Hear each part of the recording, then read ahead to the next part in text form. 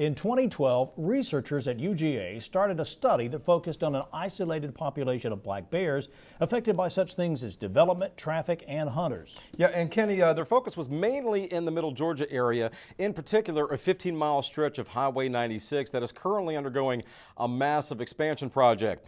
Recently, I sat down with Dr. Mike Chamberlain, a UGA professor of wildlife ecology, who tells me that the study is going better than expected. This project has been, from a researcher's perspective, has gone almost flawlessly. And also money well spent, considering the research team was awarded nearly $800,000 in state and federal grants to determine such things as the size of the bear population in Middle Georgia, as well as survival rates. Early estimates had that population number at around 300 black bears.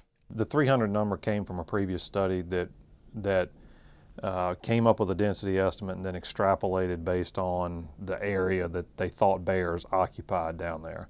Our estimate is more confined to the area around the Highway 96 corridor and Okie Woods and Okmulgee wildlife management areas.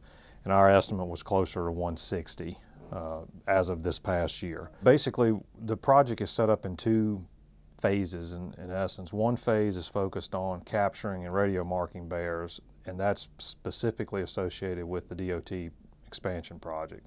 And what we do there is we use foot snares to capture bears in the summer. We outfit those bears with global positioning system collars. It has a GPS chip in the collar. And those collars upload locations through email to our researchers, my field staff, who are then able to real-time understand where those animals are in relation to that highway corridor. Part of the State Road 96 expansion includes special bridges similar to these that would allow the bears and any other wildlife to cross under the road instead of over it. According to DOT records, 10 of the 20 confirmed black bears killed by vehicles in Georgia between 2003 and 2009 happened along Highway 96. According to Chamberlain, the expansion project seems to be already working in the bears' favor. Bears at this point are not crossing Highway 96 that frequently. They walk up to this very wide corridor that's now present as they're expanding the highway, and they're hesitant to walk across that highway.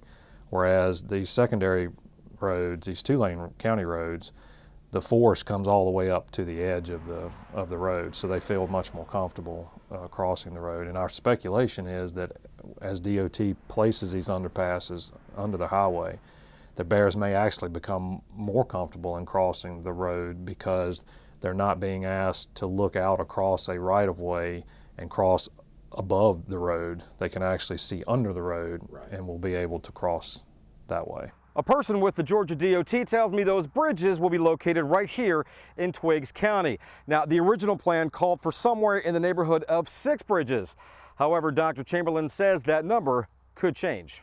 We're working with DOT now. They've provided us with the planned underpasses, and now we're taking our telemetry data from our bears, the GPS collar data, and overlaying it to try to better understand whether they need all of the underpasses, whether they need to alter the location of some of the underpasses, or whether some of the bridges that they've planned will suffice as an underpass. So that's what we're actually doing right now.